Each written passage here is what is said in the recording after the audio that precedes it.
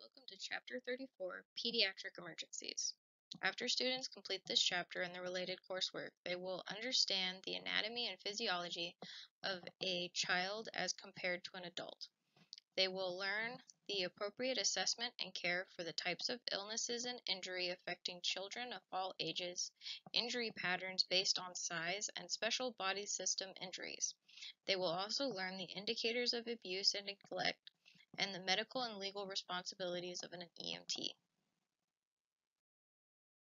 Introduction. Children differ anatomically, physically, and emotionally from adults. The illnesses and injuries that children sustain and the responses to them vary based on age and developmental level. It is important to remember that children are not small adults. Depending on his or her age, the child may not be able to tell you what is wrong. Fear of EMS providers and pain can make the child difficult to assess. Parents or primary caregivers may be stressed, frightened, or behaving irrationally. For these reasons, pediatrics, the specialized medical practice devoted to the care of young patients, can be challenging. Once you learn how to approach children of different ages and what to expect while caring for them, you will find that treating children also offers some very special rewards. Their innocence and openness can be appealing. Children often respond to treatment much more rapidly than adults do. Communication with patients and the family. Caring for an infant or child means that you must care for the patients or caregivers as well. Family members or caregivers often need emotional support. A calm parent usually results in a calm child. The parent can often assist with the child's care. An agitated parent means the child will act in the same way, which may make the child's care more difficult. Remain calm, efficient, and professional and sensitive. Growth and development. Many physical and emotional changes occur during childhood. Childhood extends from birth until age 18. The thoughts and behaviors of children as a whole are often grouped into 5 stages. Infancy, first year of life, toddler, ages 1 to 3, preschool age children, ages 3 to 6 years, school age children, 6 to 12 years, adolescents, 13 to 18 years old. The infant. Infancy is usually defined as the first year of life. The first month after birth is called the neonatal or newborn period, 0 to 2 months. Infants less than 2 months spend most of their time sleeping or eating. They respond mainly to physical stimuli such as light, warmth, hunger, and sound. Infants sleep up to 16 hours a day between feeding times and caregiver interactions. Infants should be aroused easily from a sleeping state. Infants cannot tell the difference between parents and strangers. Crying is one of the main modes of expression. Their basic needs consist of food, warmth, and comfort. Soothing includes holding, cuddling, or rocking. Hearing is well developed at birth. Calm, reassuring talk is helpful in soothing. An inconsolable infant, after all obvious needs have been addressed, can be a sign of significant illness. Having a sucking reflex for feeding, head control is limited, also predisposed to hypothermia. It is often necessary to unbundle the infant during your assessment. 2 to 6 months. Infants at this stage are more active, makes them easier to evaluate. They spend more time awake, smile and make eye contact, and recognize caregivers. Will often have a strong suckling reflex, active extremity movement, and a vigorous cry. May follow objects with their eyes. Have increased awareness of surroundings and will use both hands to examine objects. About 70% of infants will sleep through the night by 6 months. Will begin to roll over at this stage. Persistent crying, irritability, or lack of eye contact can be an indicator of serious illness, depressed mental status, or delay in development. 6 to 12 months. During this stage, infants begin to babble, but their first year they say their first word, learn to sit without support, begin to crawl, and finally begin to walk. Predisposes this age group to an increased exposure to physical danger. Infants in this group also begin teething and explore their world by putting objects in their mouths. Higher risk for choking and poisoning. May cry if separated from their parents or caregivers, called separation anxiety. Assess while keeping the caregiver close by. Persistent crying or irritability can be a symptom of serious illness. Assessment. Begin assessment by observing the infant from a distance. Let the caregiver continue to hold baby during physical assessment. Will avoid separation anxiety and make the assessment easier. Provide as much sensory comfort as possible. Warm your hands and the end of the stethoscope. Do any painful procedures at the end of the assessment process. Complete each procedure effectively and avoid interruptions. Explain each procedure to the parent or caregiver before you perform it, because the procedure and the infant's reaction may be unsettling. The toddler. After infancy until 3 years of age, a child is called a toddler. Toddlers experience rapid changes in growth and development. 12 to 18 months. Toddlers begin to walk, explore during this period. They are able to open doors, drawers, boxes, and bottles. Because they are explorers by nature and not afraid, injuries in this age group increase. Toddlers begin to imitate the behaviors of older children and parents. Known major body parts when you point to them. May speak 4 to 6 words. Because of the lack of molars, they may not be able to fully chew their food, leading to increased risk of choking. 18 to 24 months. The mind of the toddler develops rapidly. Vocabulary will increase from 10 to 15 words to about 100 words. They will be able to name a common object that you point to. Toddlers begin to understand cause and effect. Balance and gait improve rapidly at this stage. Running and climbing skills develop.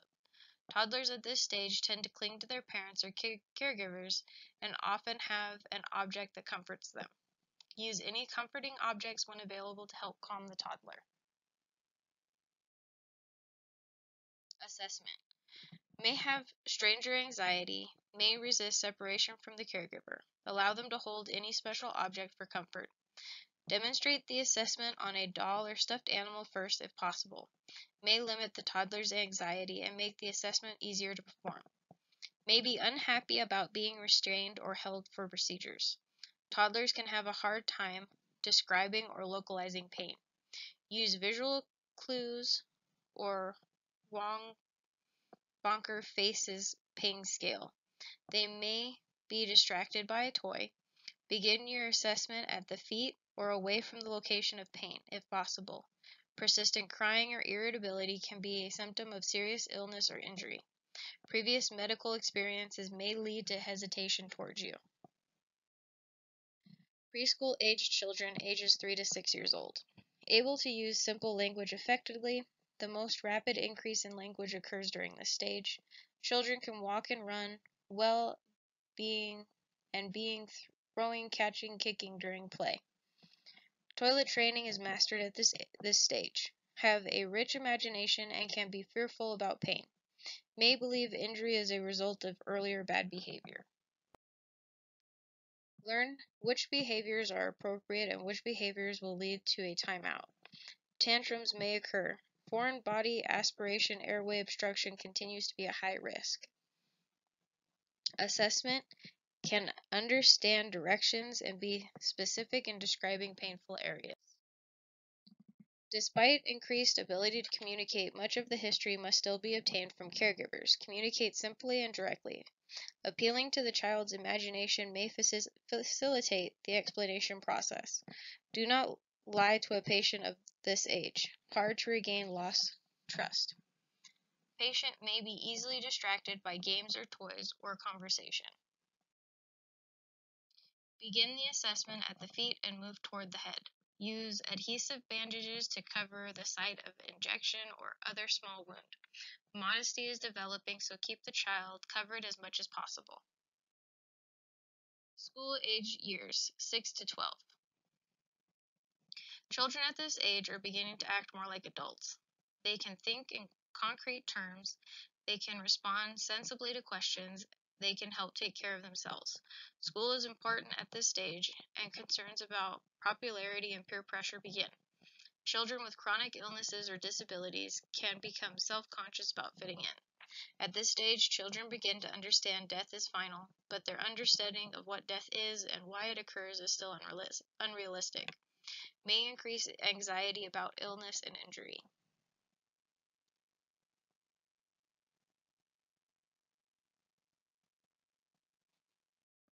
Assessment. Assessment begins to be more like an adult assessment. To help gain trust, talk to the child, not just the caregiver. The child is probably familiar with the process of a physical exam. May or may not make the assessment easier depending on the child's experiences. Start with the head and work toward the feet, as in an adult assessment. If possible, give the child choices. For example, would you like to sit up or lie down? Would you like to take your clothes off yourself? Ask only the type of questions that let you control the answer. For example, would you like this cuff to hug your right or left arm? Do not bargain or debate with the patient. Allow the child to listen to his or her own heartbeat through the stethoscope. These children can understand the difference between physical and emotional pain. Give them simple explanations about what is causing their pain and what will be done about it. Ask the patient, parents, or caregiver's advice about which distraction will work best. Adolescents, 13 to 18 years. Most adolescents are able to think abstractly and can participate in discussion making. Personal morals begin to develop, are able to discriminate between what is right and wrong, are able to incorporate their own values and beliefs into their daily decision-making process. Physically similar to adults, but they are still children on the emotional level. Gradually shift from relying on family to relying on friends for psychiatric support, social development, and acceptance from their peers. Interest in romantic relations begin. This is the stage when puberty begins. Makes the adolescent very concerned about body image and appearance. Illnesses or injuries can be over or underexpressed due to feelings about body image or fear of disfigurement. May dislike being observed during procedures and have strong feelings about privacy. Adolescence is a time of experimentation and risk-taking behaviors. Adolescents often feel indestructible. They struggle with independence, loss of control, body image, sexuality, and peer pressure. They may have mood swings or depression, or when injured may act younger than their age. Assessment. Adolescents can often understand very complex concepts and treatment options, providing them with information when they request it. Allow adolescents to be involved in their own care. Provide choices while leading guidance. An EMT of the same gender should perform the physical examination if possible to lessen the stress of the event. Allow the adolescent to speak openly and ask questions.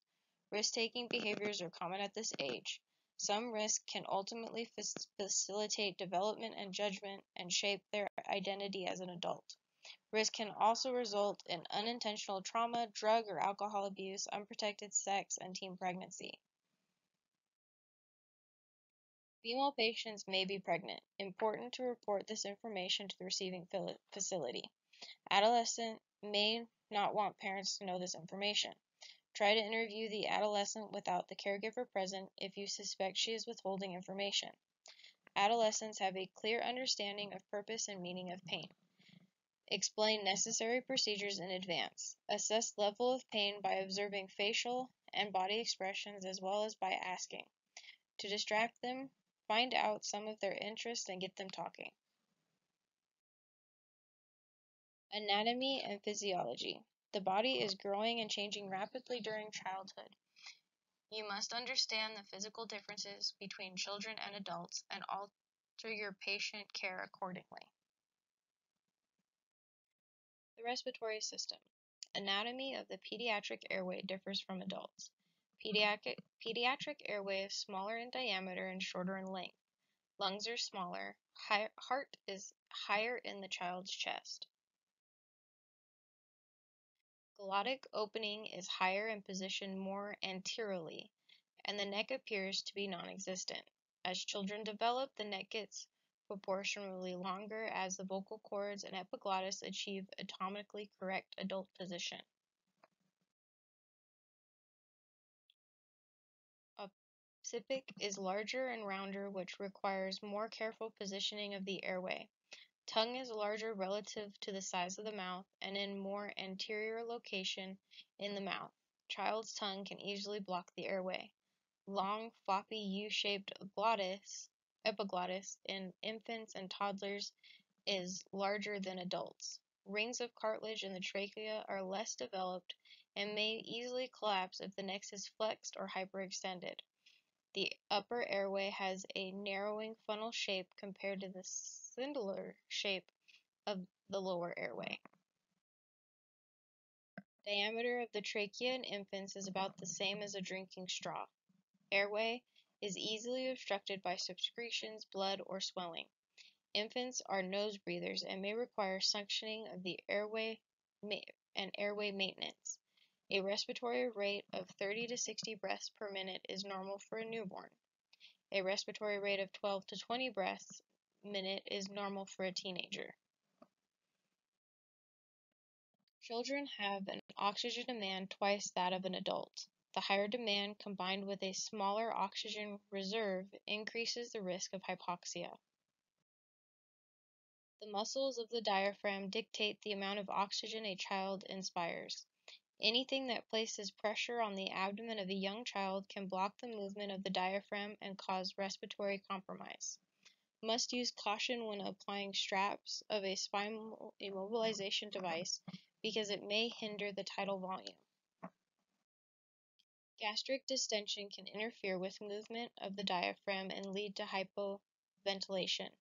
Breath sounds are more easily heard because of the thinner chest walls. Less air is exchanged with each breath, so detection of poor air movement or complete absence of breath sounds may be more difficult. The circulatory system. Important to know the normal pulse ranges when evaluating children. An infant's heart can beat 160 times or more per minute. This is the primary method the body uses to compensate for decreased perfusion. Children are able to compensate for decreased perfusion by constricting the vessels in the skin. Blood flow to the extremities can be diminished.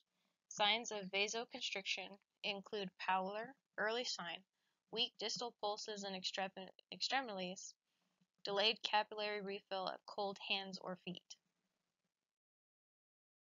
The table on this slide lists the responsive pediatric pulse rates. The nervous system. Compared to an adult nervous system, the pediatric nervous system is immature, underdeveloped, and not well protected. Head-to-body ratio of infants and young children is disproportionately larger, more prone to head injuries from falls or motor vehicle crashes. Occipital region of the head is larger, which increases the momentum of the head during a fall.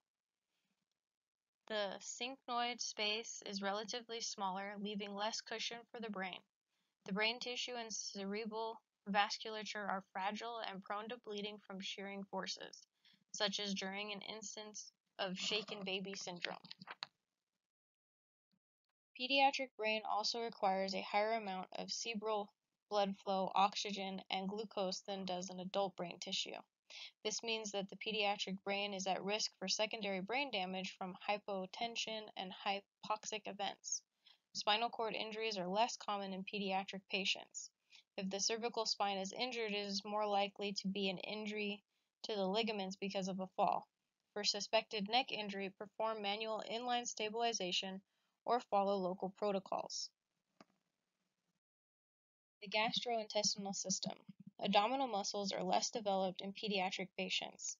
Less protection from trauma. Liver, spleen, and kidneys are proportionally larger and situate more anteriorly, so they are prone to bleeding and injury. Because organs are positioned closer to each other, there is a higher risk for multiple organ injury caused by minimal direct impact. The musculoskeletal system. Open growth plates allow bones to grow during childhood. As a result of an open growth plates, children's bones are softer and more flexible, making them prone to stress fractures. Bone length discrepancies can occur if there is an injury to the growth plate. Important to immobilize extremities with sprains and strains because they may actually be stress fractures. The bones of an infant's head are flexible and soft. Soft spots are located in the front and back of the head, referred to as fontanelles. Will close at particular stage of development. Fontanelles of an infant can be useful assessment tool. Bulging fontanelles can indicate increase in cranial pressure. Sunken fontanelles can indicate dehydration. The thoracic cage in children is highly elastic and pliable because it is primarily composed of cartilaginous connective tissue. The ribs and vital organs are less protected by muscle and fat. The integumentary system. The integumentary system of pediatric population differs in many ways. The skin is thinner and with less subcutaneous fat. Composition of the skin is thinner and tends to burn more deeply and easily than adults. Higher ratio of body surface area to body mass can lead to larger fluid and heat losses. Patient assessment, scene size up. Assessment begins at the time of initial dispatch. Prepare mentally for approaching and treating an infant or child. Plan for pediatric scene size up pediatric equipment and age-appropriate physical assessment. If possible, collect age and gender of child, location of seeing, MOI or MOI, and chief complaint from dispatch. Scene safety. Ensure appropriate safety precautions and standard precautions have been taken. Note the position in which the patient is found. Look for possible safety threats to the child, parents or caregivers, bystanders, or EMS providers. Patient may be a safety threat if they have an infectious disease. Next, do an environmental assessment. We'll give important information on the chief complaint, number of patients, MOI or NOI, and ongoing health risks. Inspect the physical environment and interactions with caregivers and family. Information from parent or caregivers is important and may provide clues to the patient's problem. Document dangerous scene conditions and inappropriate statements from caregivers. Traumatic scenes where the child is unresponsive or too young to communicate. Assume the injury was significant enough to cause head or neck injuries. Perform cervical spine immobilization if you suspect the MOI to be severe. Remember to pad under the child's head and or shoulder to facilitate a neutral position for airway management. Primary assessment. The objective of the primary assessment is to identify the treatment and treat immediate or potential threats to life. Pediatric Assessment Triangle, PAT or PAT. Use the Pediatric Assessment Triangle to determine if the patient is sick or not sick. The PAT is a structured assessment tool that allows you to rapidly form a general impression without touching the patient. It can be performed in less than 30 seconds. PAT consists of 3 elements and requires no equipment. Appearance, muscle tone and mental status, work of breathing, and circulation to the skin. Appearance. Note the level of consciousness or interactiveness and muscle tone. You can also evaluate the patient's level of consciousness by using the AVPU scale, modified as necessary for the pediatric patient's age. An infant or child with a normal level of consciousness will act appropriately for his or her age, exhibiting good muscle tone and maintaining good eye contact. Poor muscle tone or poor eye contact can mean an abnormal level of consciousness. TICLS, mnemonic, can help determine if the patient is sick. Tone, interactiveness, consolability, look or gaze, speech or cry. Work of breathing increases as the body attempts to compensate for abnormalities in oxygenation and ventilation. Increased work of breathing often manifests as abnormal airway noise, accessory muscle use, reactions of the intercostal muscles or sternum, head bobbing, nasal flaring, tachypnea, increased respiratory rate, tripod position. In older children, this position will maximize the effectiveness of the airway. Circulation to the skin. When cardiac output fails, the body shunts blood from areas of lesser need, such as the skin, to areas of greater need, such as the brain, heart, and kidneys. Pallor of the skin and mucosal membranes may be seen in compensated shock, may also be a sign of anemia or hypoxia. Molting is another sign of poor perfusion. Cyanosis reflects a decreased level of oxygen in the blood, is a late sign of respiratory failure or shock. Never wait for the development of cyanosis before administering oxygen. From the PAT findings, you will decide if the pediatric patient is stable or requires urgent care. If the patient is unstable, assess the ABCs, treat any life threats, and transport immediately. With obvious life-threatening external hemorrhage, assess and address the CABs first, including tourniquets for arterial hemorrhage for extremities. If the patient is stable, continue with the remainder of the patient assessment process. Perform necessary interventions and discuss transport options with parents and caregivers. Hands-on ABCs. Next, you will perform a hands-on ABC assessment.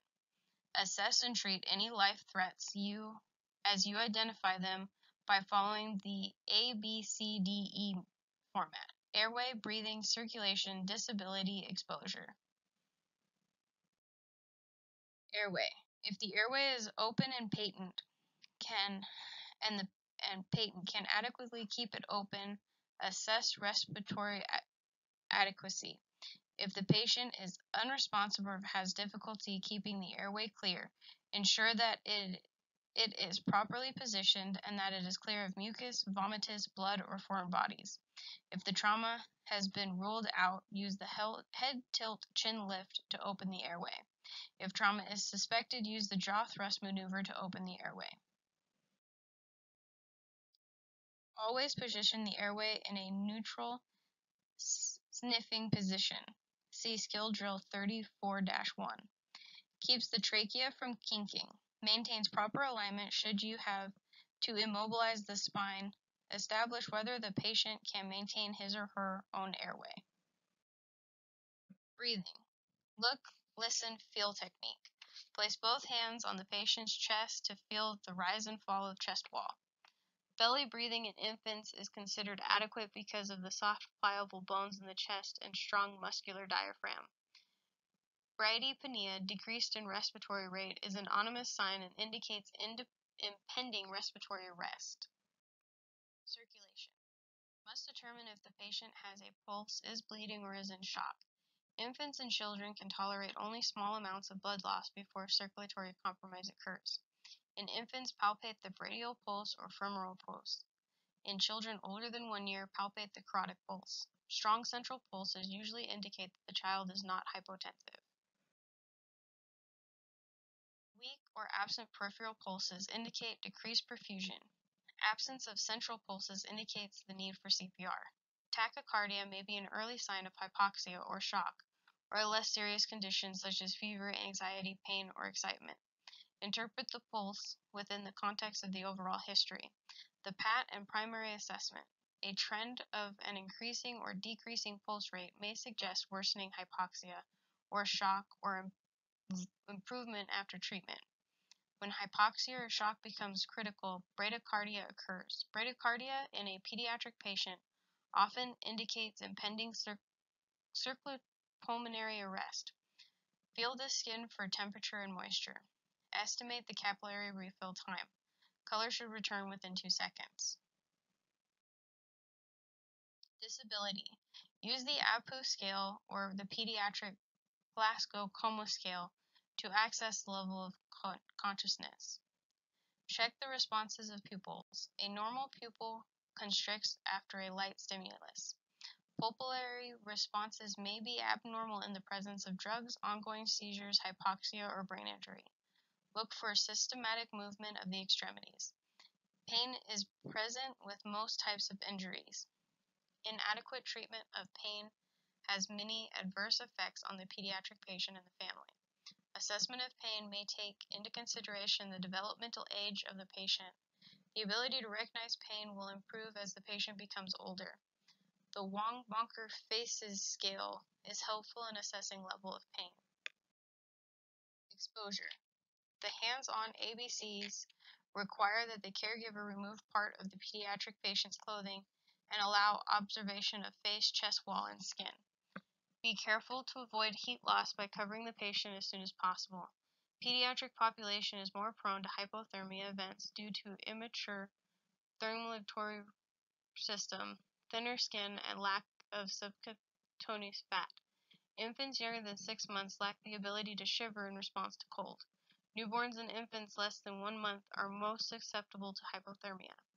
Infants and young children should be kept warm during transport or when the patient is exposed to assess or reassess an injury. Cover the head. Up to 50% of heat loss can occur with a head that is larger in proportion to the rest of the body.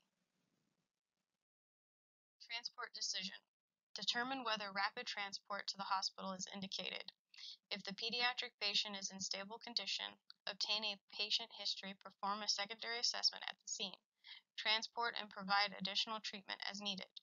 Rapid transport is indicated if any of the following conditions exist: a significant MOI with the addition of any fall from a height equal to or greater than the pediatric patient's height, especially with head-first landing, bicycle crash, a history of compatible with serious illness, a physical abnormality noted during the primary assessment, a potentially serious autonomic abnormality, significant pain, abnormal level of consciousness, AMS, and/or any sign and symptoms of shock. Also consider the following when making a transport decision: the type of clinical problem, the expected benefits of ALS treatment in the field, local EMS system transport and transport protocols, your comfort level, transport time to the hospital. If the pediatric patient's condition is urgent, then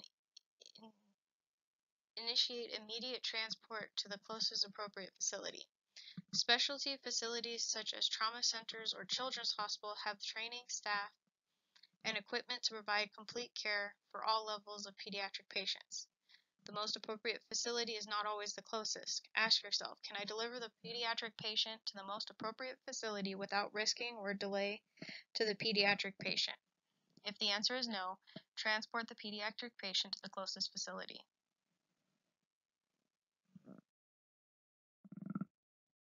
Pediatric patients weighing less than 40 pounds who do not require spinal immobilization should be transported in a car seat. A seat should be chosen to fit appropriate weight of the pediatric patient.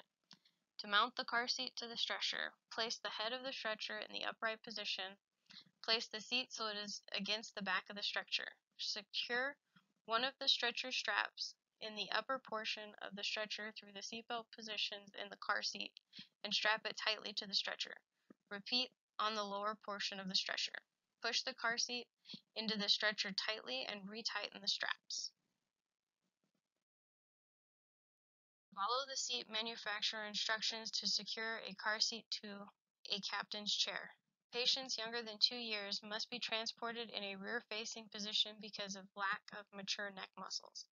For pediatric patients who require spinal immobilization, the patient should be immobilized on a long board or other suitable spinal immobilization device. Pediatric patients in cardiopulmonary arrest should be on a device that can be secured to the stretcher.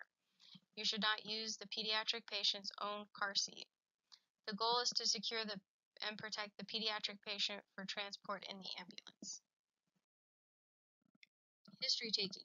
Your approach to history will depend on the age of the pediatric patient. Historical information for a toddler, infant, or preschool-age child will have to be obtained from a parent or caregiver.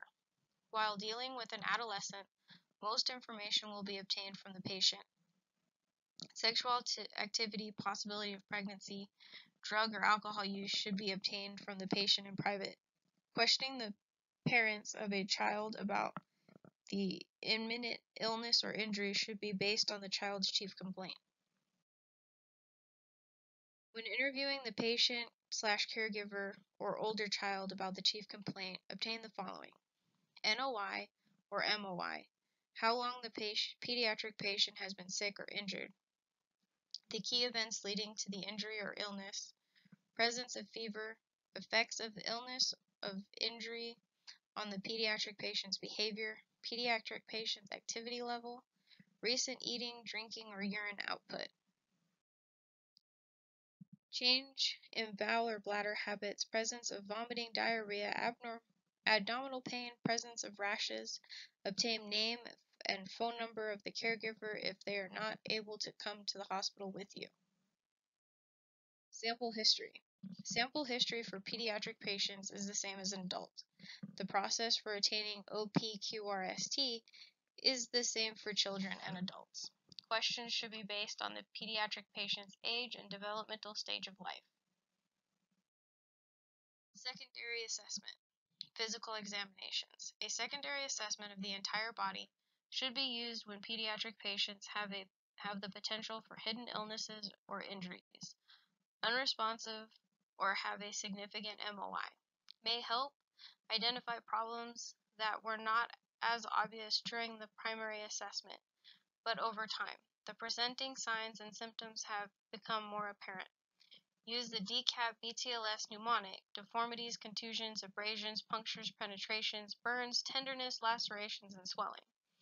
A focused assessment should be performed on pediatric patients without life-threatening illnesses or injuries. Focus your physical examination on the area or areas of the body affected by the illness or injury, as well as on the chief complaint, MOI or NOI, and the findings of the primary assessment. Infants and toddlers and preschool-age children who do not have life-threatening illnesses or injuries should be assessed starting at the feet and ending with the head. School-age children and adolescents can be assessed using the head-to-toe approach. Physical examinations may include the following: head. The younger the patient, the larger the head is in proportion to the rest of the body. Look for bruising, swelling, and hematomas. Significant blood loss can occur between the skull and scalp of an infant. A tense or bulging fontanelle in an upright, non-crying infant suggests elevated intracranial pressure caused by meningitis, encephalitis, or intracranial bleeding. A sunken fontanelle suggests dehydration. Nose. Young infants are obligate nose breathers, so nasal congestion with mucus can cause respiratory distress. Gentle bulb or catheter suction of the nostrils may bring relief. Ears. Look for drainage from the ear canals. Leaking blood suggests a skull fracture. Check for bruises behind the ears or battle signs. Late sign of a skull fracture. Presence of pus may indicate an ear infection or a perforation of the eardrum. Mouth. In a trauma patient, look for active bleeding or in loose teeth. Note smell of breath. Neck. Examine the area near the trachea for swelling or bruising. Note if the pediatric patient cannot move neck or has a high fever, and this may indicate bacterial or viral meningitis. Chest. Examine the chest for penetrating injuries, lacerations, bruises, or rashes. If the patient is injured, feel the clavicles and every rib for tenderness and or deformity. Back. Inspect the back for lacerations, penetrating injuries, bruises, or rashes. Abdomen. Inspect the abdomen for distension. Gently palpate the abdomen and watch for guarding or tensing of the abdominal muscles, which could suggest infection, obstruction, or intra-abdominal injury. Note any tenderness or masses. Look for any seatbelt abrasions or bruising. Extremities. Assess for symmetry Compare both sides for color, warmth, size of joints, swelling, and tenderness. Put each joint through a full range of motion while watching the eyes for signs of pain. Vital signs. Some of the guidelines used to assess adult circulatory status have important limitations in the pediatric patient. Normal heart rates vary from age in the pediatric patients. Blood pressure is usually not assessed in pediatric patients younger than 3 years. Offers little information about the patient's circulatory status and is difficult to obtain. Assessment of the skin is a better indication of the pediatric patient's circulatory status, and it is important to use appropriately sized equipment when assessing a pediatric patient's vital signs. To auscultate blood pressure reading, use a cuff that covers 2/3 of the pediatric's upper arm. Cuff that is too small will give a falsely high reading. Cuff that is too large will give falsely low readings.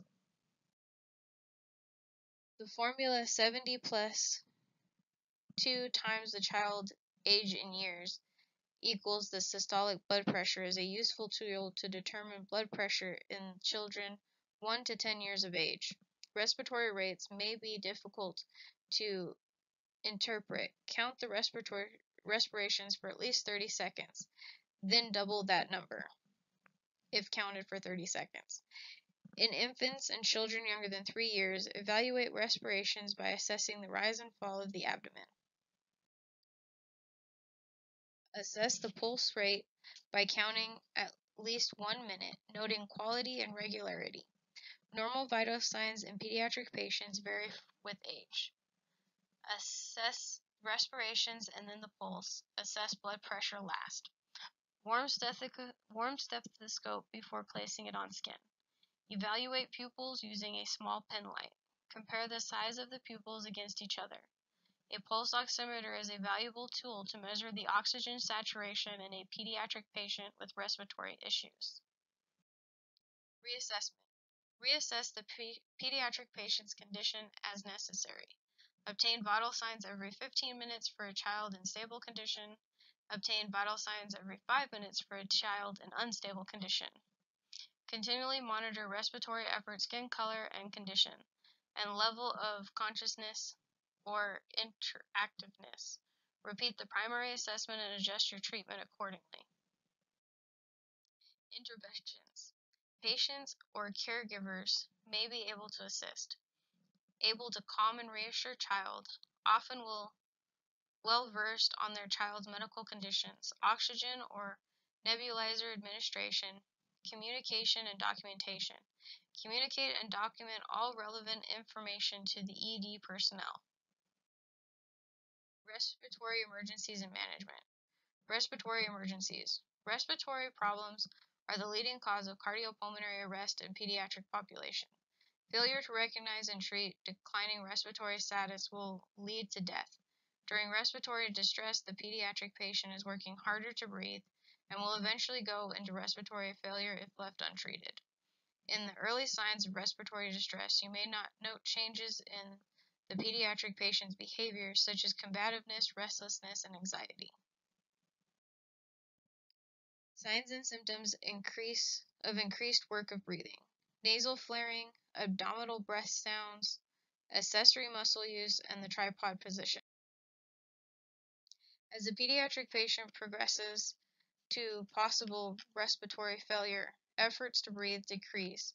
The chest rises less with inspiration. The body has used up all its available energy stores and cannot continue to support the extra work of breathing. Without care, cyanosis may develop. Changes in behavior will occur until the pediatric patient demonstrates an altered level of consciousness. Patient may also experience periods of apnea. As a lack of oxygen becomes more serious, the heart muscles become hypoxic and slow down. Leads to bradycardia, almost always an ominous sign of pediatric patients. If the heart rate is slow, you must begin CPR immediately. May quickly progress to cardiopulmonary arrest. Respiratory failure does not always indicate airway obstruction. It may indicate trauma, nervous system problems, dehydration, or metabolic disturbances. A pediatric patient's condition can progress from respiratory stress to respiratory failure at any time. You must reassess the pediatric patient frequently. A child or infant in respiratory distress needs supplemental oxygen. For infants and children, it is possible respiratory failure. Assist ventilation with a BVM and 100% oxygen. Allow the pediatric patient to remain in a comfortable position, usually on the lap of a caregiver or parent. Airway obstruction. Children can obstruct their airway with any object that can fit into their mouth. In cases of trauma, teeth may have been dislodged into the airway. Blood, vomitus, and other secretions can also cause mild to severe airway obstruction. Infections including pneumonia, croup, epiglottitis, and bacterial tracheitis can also cause airway obstructions. Infection should be considered if patient has congestion, fever, drooling, and cold symptoms. Croup is an infection in the airway below the level of vocal cords. Epiglottitis is an infection of the soft tissue in the area above the vocal cords. The figure shows the effects of epiglottitis. Epiglottitis is an infection that can cause airway obstruction in pediatric patients. Obstruction by a foreign object may involve the upper or lower airway. Obstruction may be partial or complete. Signs and symptoms frequently associated with a partial upper airway obstruction include decreased or absent breath sounds and stridor. Stridor is usually caused by the swelling of the area surrounding the vocal cords or upper airway obstruction. Infants or children with a complete airway obstruction will not make any sounds, will have no breath sounds, and will become rapidly cyanotic. Signs and symptoms of lobar airway obstruction include wheezing and or crackles. The best way to auscultate breath sounds in a pediatric patient is to listen on both sides of the chest at the level of the armpit. Immediately begin treatment for a pediatric patient with an airway obstruction. If the patient is conscious and coughing forcefully and someone saw him or her ingest a foreign object, encourage the child to cough to clear the airway. If this does not remove the object, do not intervene, except to provide supplemental oxygen. Allow the patient to remain in whatever position is most comfortable and monitor his or her condition. If you see signs of severe airway obstruction, attempt to clear the airway immediately. Ineffective cough, no sound, inability to speak or cry, increasingly respiratory difficulty with stridor, cyanosis, and loss of consciousness. If an infant is conscious with a complete airway obstruction, perform up to 5 back blows followed by chest thrusts. Position the infant face down on your forearm, supporting the jaw and head with your hand, and slap the back forcefully 5 times with the heel of your other hand.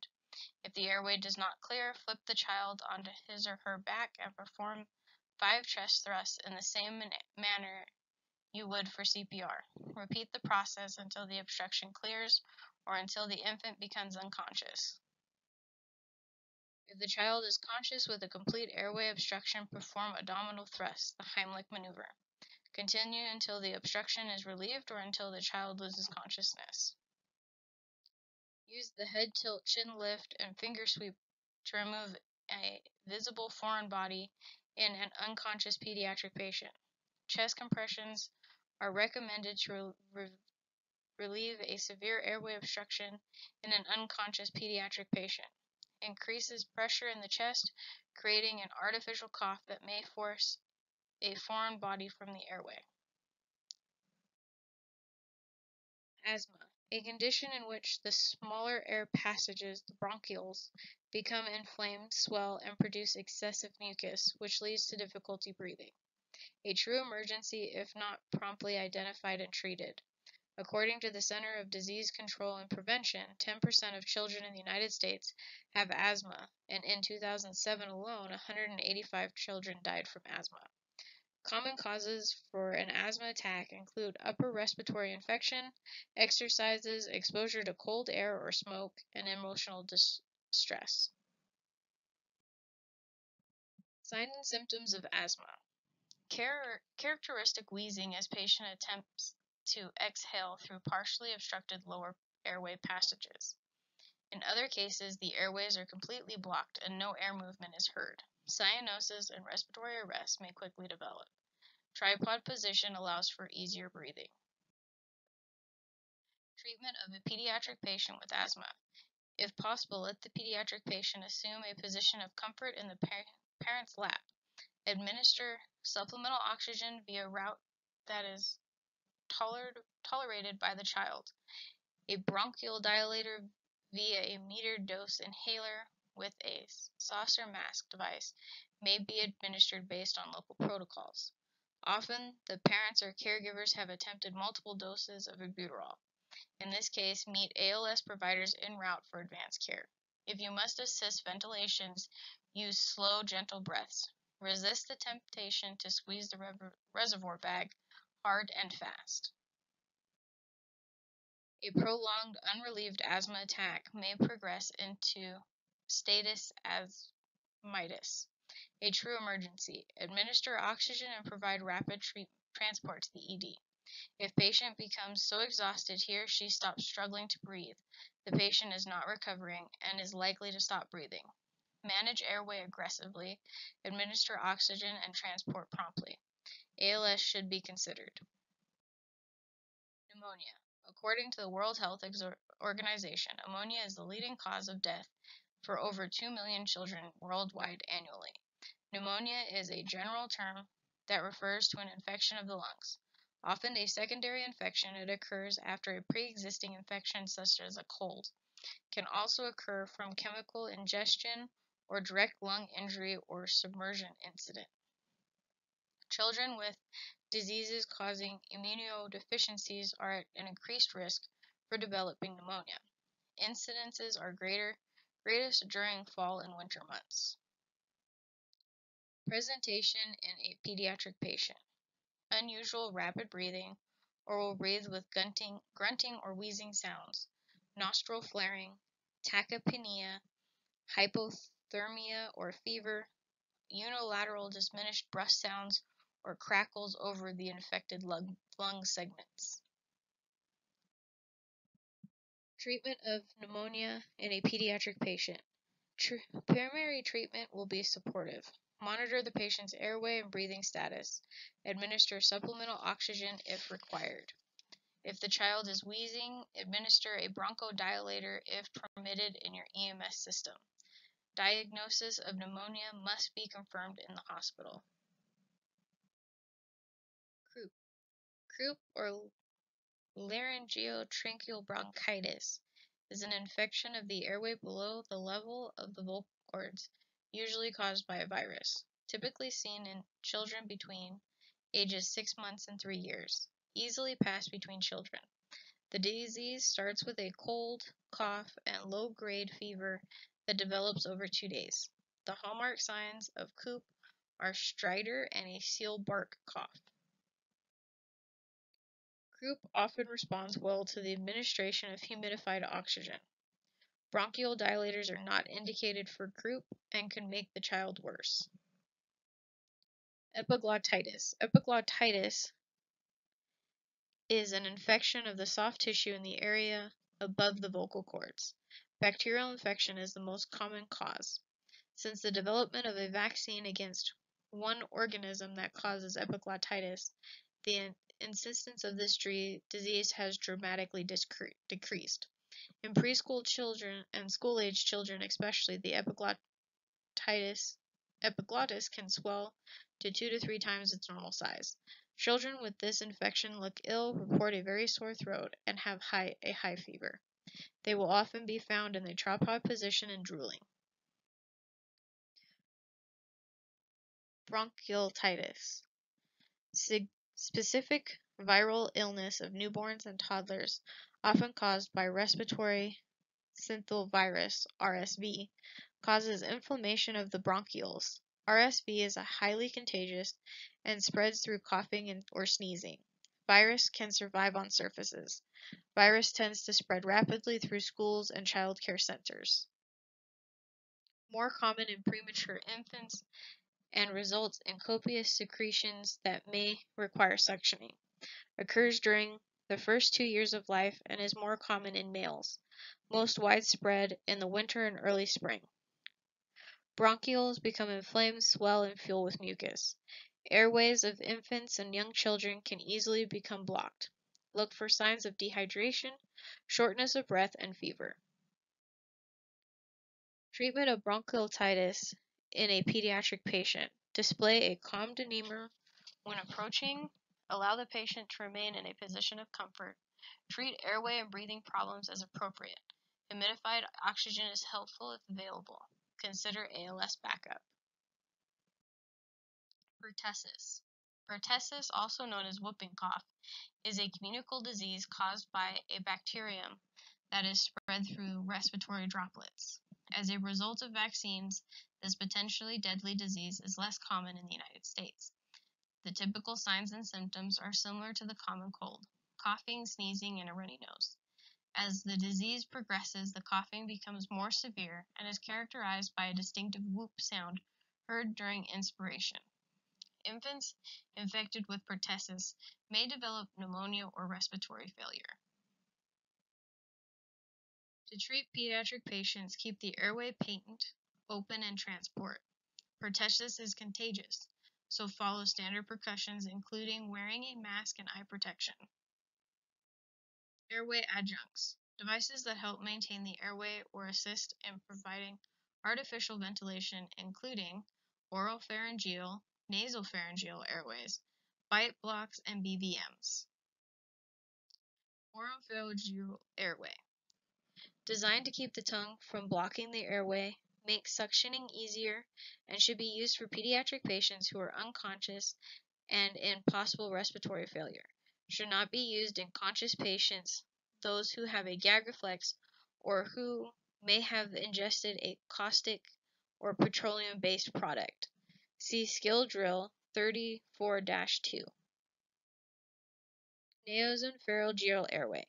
Usually well tolerated and not as likely to cause vomiting. Used for responsive pediatric patients.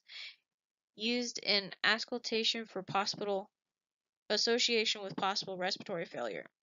Rarely used in infants younger than 1 year. Should not be used in pediatric patients with a nasal obstruction or head trauma. See Skill Drill 34-3.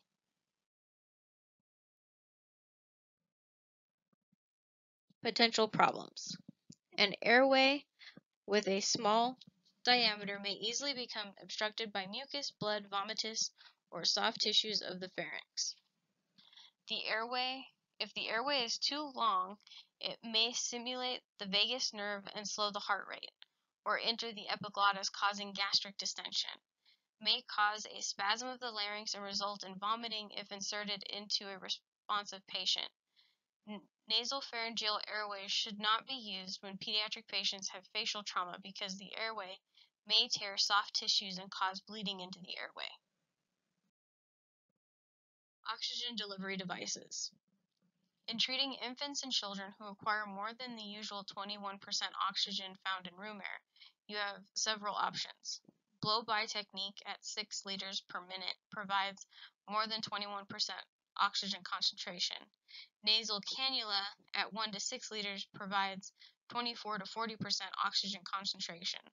Non-rebreather mask at 10 to 15 liters provides 95% oxygen concentration. And BVM with oxygen reservoir at 10 to 15 liters provides nearly 100% oxygen concentration.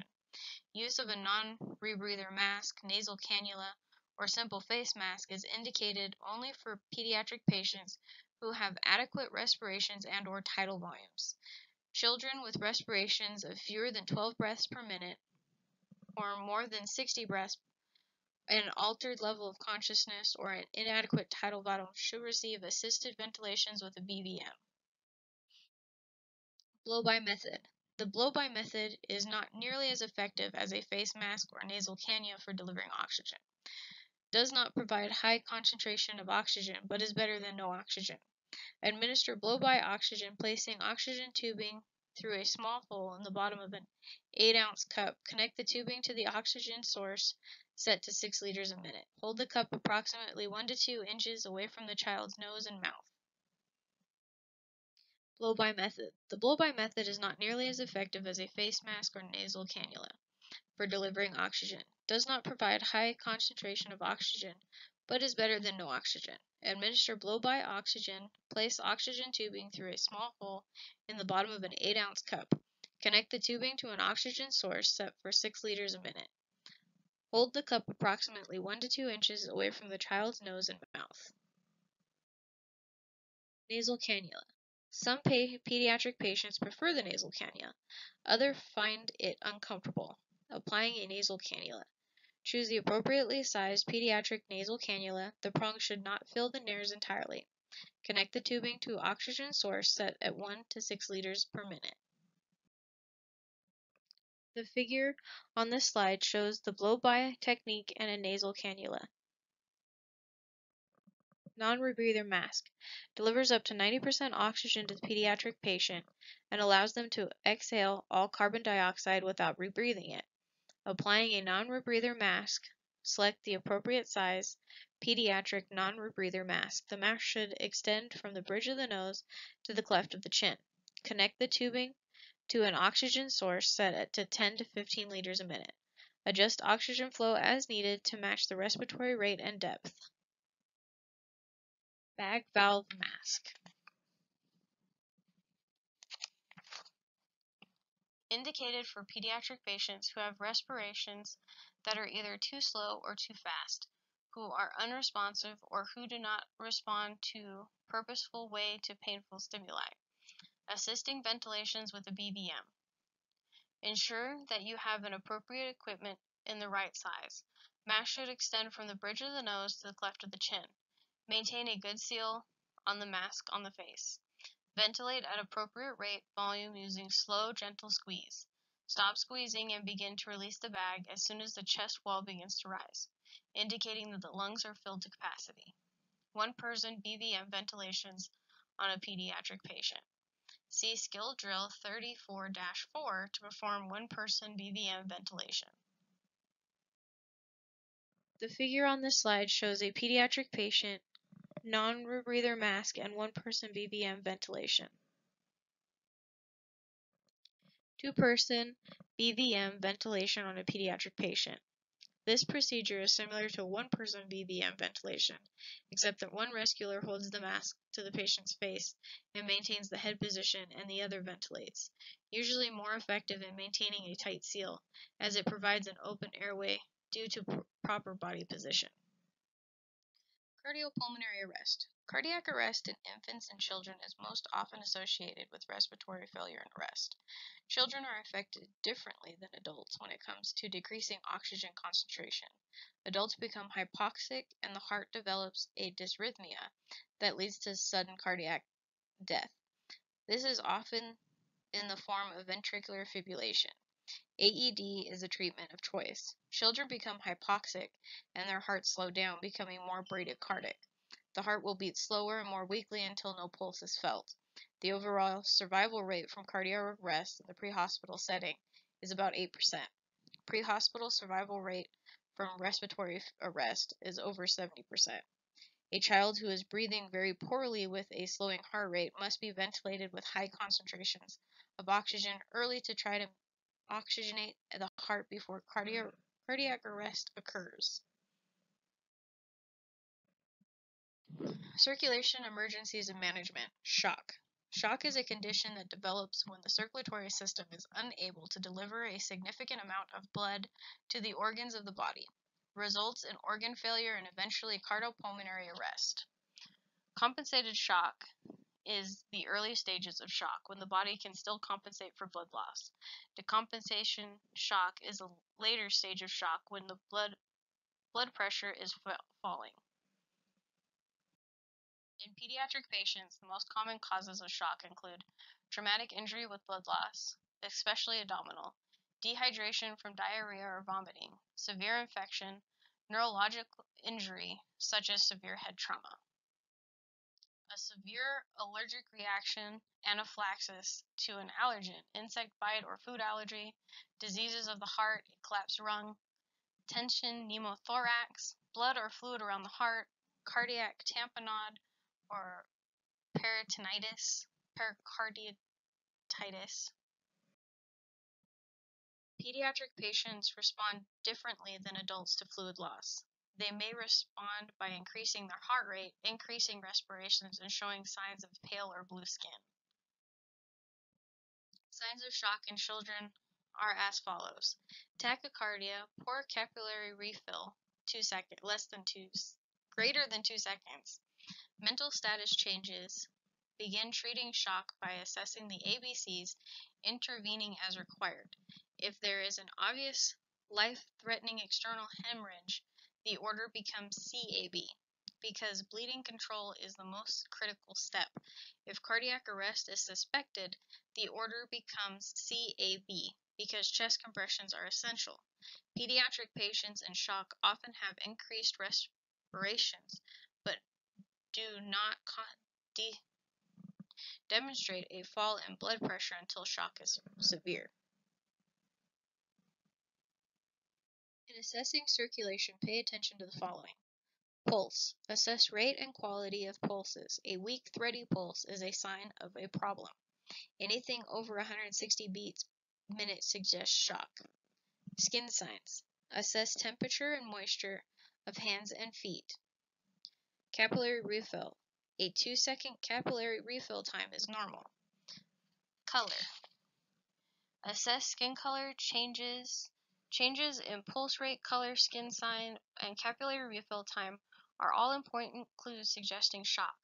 Blood pressure is the most difficult sign to measure in pediatric patients. Blood pressure may be normal with compensated shock. Low blood pressure is a sign of decompensated shock requiring ALS and rapid transport. Assessment should also include talking with the parents or caregivers to determine when signs and symptoms first appeared and whether any of the following occurred: decreased urine output, absence of tears, sunken fontanelles, changes in levels of consciousness and behavior. Limit your management of these simple interventions. Do not waste time performing field procedures. Ensure the airway is open and prepare for artificial ventilation. Control breathing. Give supplemental oxygen by mask or blow-by method. Continue to monitor airway and breathing. Position the pediatric patient in a position of comfort. Keep warm with blankets and by turning up the heat in the patient compartment. Provide immediate transport. Contact ALS backup as needed.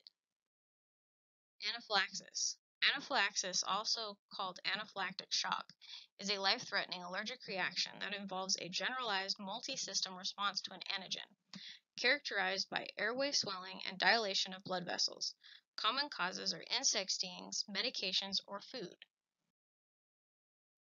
Signs and symptoms of anaphylactic shock in a pediatric patient: hypoperfusion, stridor and or wheezing, increased work of breathing, altered appearance, restlessness, agitation, and sometimes a sense of impending doom. Hives are usually present. Treatment of a pediatric patient with anaphylactic shock. Maintain the airway and administer oxygen via a tolerated route. In stable patients, allow the parent or caregiver to assist in the positioning of the patient, oxygen delivery, and keeping the patient calm. Based on protocols, assist with epinephrine autoinjector if available. Pediatric epinephrine autoinjector is supplied in a dose of 0.15 milligrams and is given intramuscularly in the lateral thigh. Provide rapid transport. Bleeding disorders. Hemophilia is a congenital condition in which the patient lacks one or more of the normal clotting factors of the blood. Most forms are hereditary and are severe. Predominantly found in the male population. Bleeding may occur spontaneously. All injuries become serious because blood does not clot. Transport immediately. Do not delay to apply a tourniquet for life-threatening hemorrhage. Neurologic emergencies and management. Altered mental status. AMS. AMS is an abnormal neurologic state in which the pediatric patient is less alert and interactive than is age appropriate. Understanding normal developmental and age-related changes in behavior and listening carefully to the caregiver's opinion are key. A pediatric patient not behaving in a developmental appropriate manner could indicate an altered mental status. The mnemonic AEIOU TIPPS reflects the major causes of AMS. Signs and symptoms vary from simple confusion to coma. Management focuses on the ABCs in transport.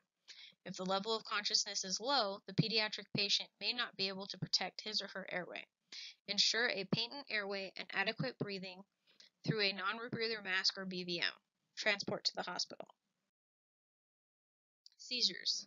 A seizure is a result of disorganized electrical activity in the brain.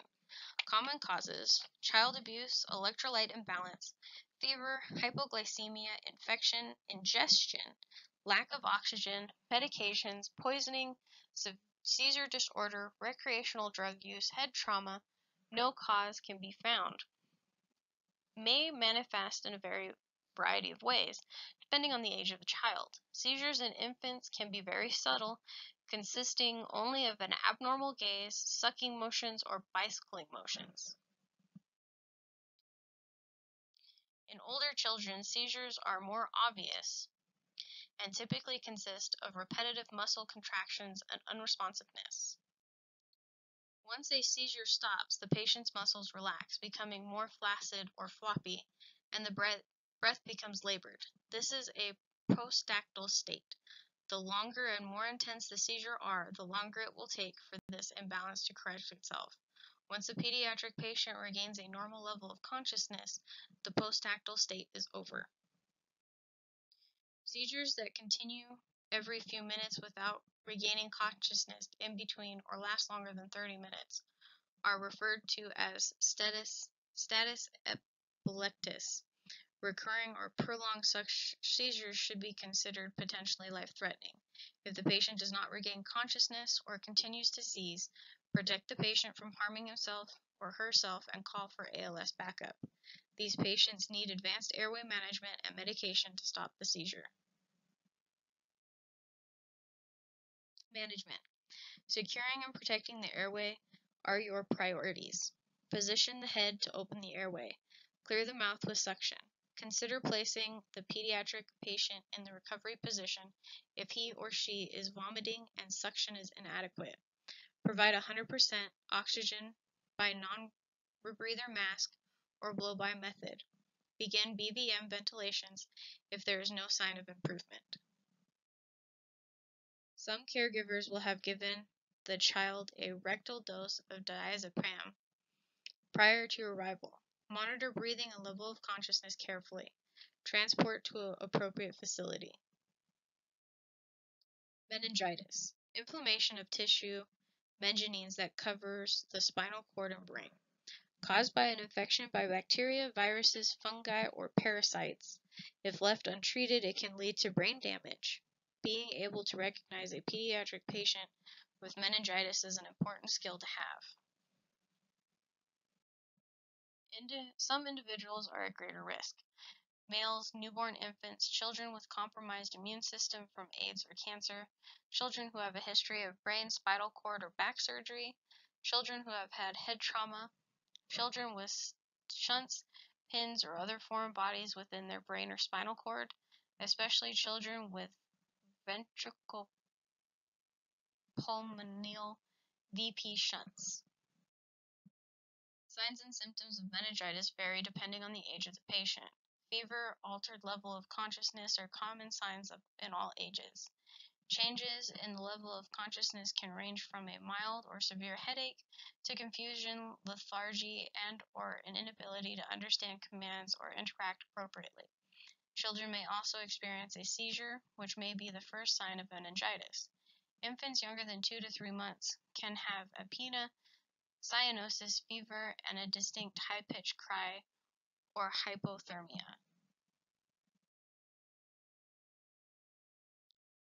Laryngeal infection or laryngeal signs are terms used by the doctor to describe pain that accompanies movement. Often results in characteristic stiff neck.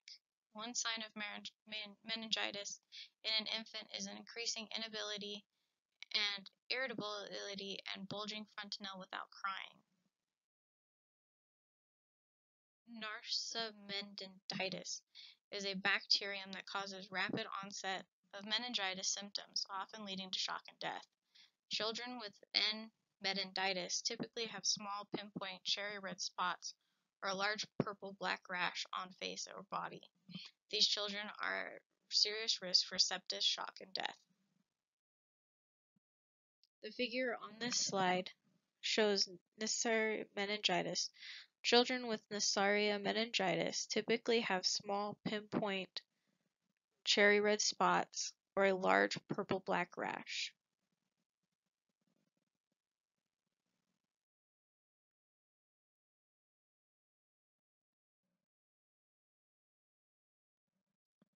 All pediatric patients with suspected meningitis should be considered contagious.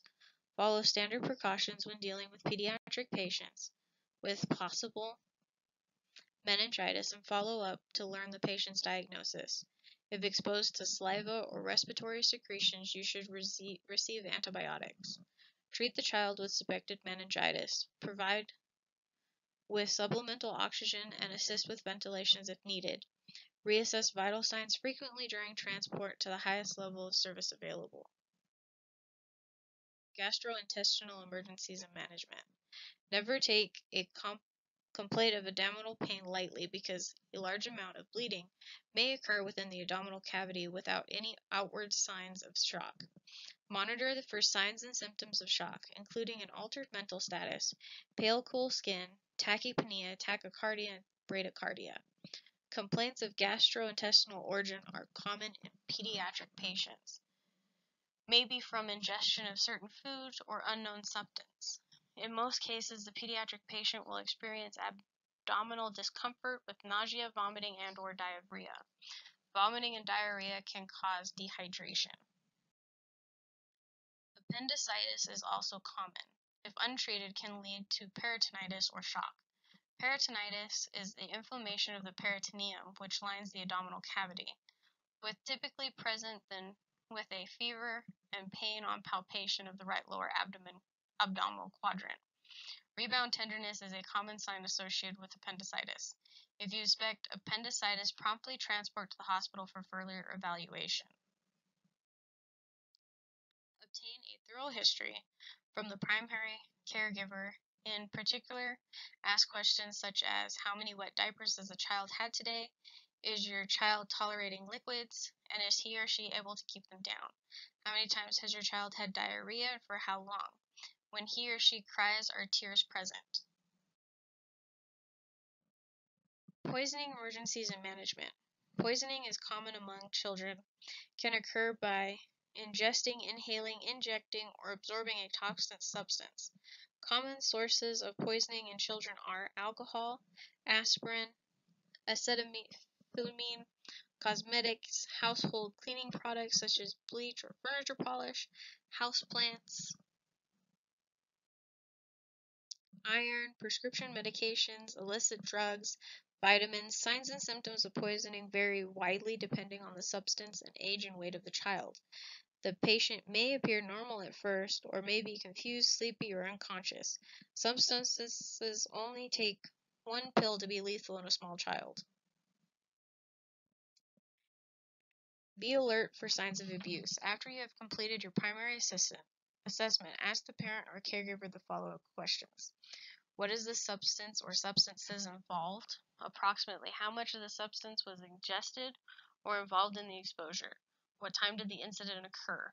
Are there any changes in behavior or level of consciousness? Was there any choking or coughing after the exposure? Contact poison control for assistance in identifying poisons. Treatment of a poisoned pediatric patient.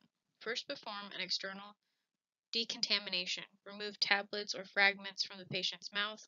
Wash or brush poison from the skin. Assess and maintain ABCs and monitor breathing. Provide oxygen and perform ventilations if necessary. If the child demonstrates signs of shock, position supine, keep the child warm, and transport properly. In some cases, give activated charcoal according to medical control or local protocol. Not indicated for patients who have ingested an acid or an algae or a petroleum product. Not recommended for pediatric patients who have a decreased level of consciousness and cannot protect their own airway or are unable to swallow. Some common trade names for suspension form are Instachar, Actidose, and Liquid Char. The usual dose for a child is 1 gram of activated charcoal per kilogram of body weight. Pediatric dose is 12.5 to 25 grams. Dehydration emergencies and management. Dehydration occurs when fluid losses are greater than fluid intake. Vomiting and diarrhea are the most common causes of dehydration. If left untreated, dehydration can lead to shock and death. Infants and children are at greater risk than adults for dehydration because their fluid reserves are smaller than those in adults.